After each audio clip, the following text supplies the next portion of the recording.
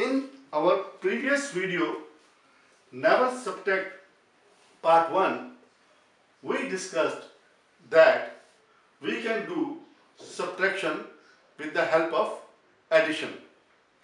Before understanding how we can do it, let me do one problem for you. For example, I want to subtract the row second from row first, and row third will be my answer. So I will be adding something over here into this so that my answer is 1. Adding something in the row 2 at row 3 so that the answer of 2 and 3 becomes the row 1. When 9 is added to 7, it becomes 16. It is 6. 5 when added, it becomes 11. It is 2. 1 when added, it becomes 3. 3 is added, it becomes 10. And when 9 and 7 is added, it becomes 16. And when 3, it is 4 when added, it becomes 7. So when this row is subtracted from the row first, the answer becomes the row 3. I have not made subtraction. I have used the addition operator to do this. How that is done?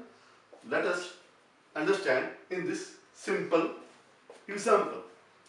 This is row first, this is row second, and this is row third. Add something in row 2 at row 3.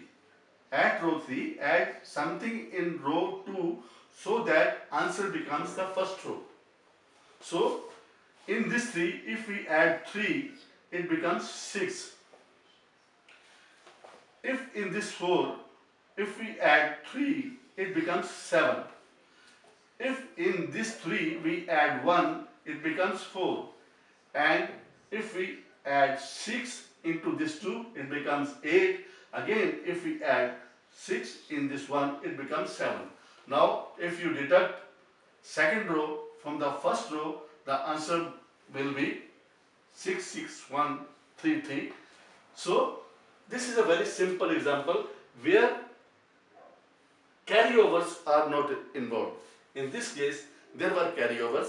So, here the carryovers are not involved. In the next example, we will learn how to deal with the carryovers while doing subtraction with the help of addition.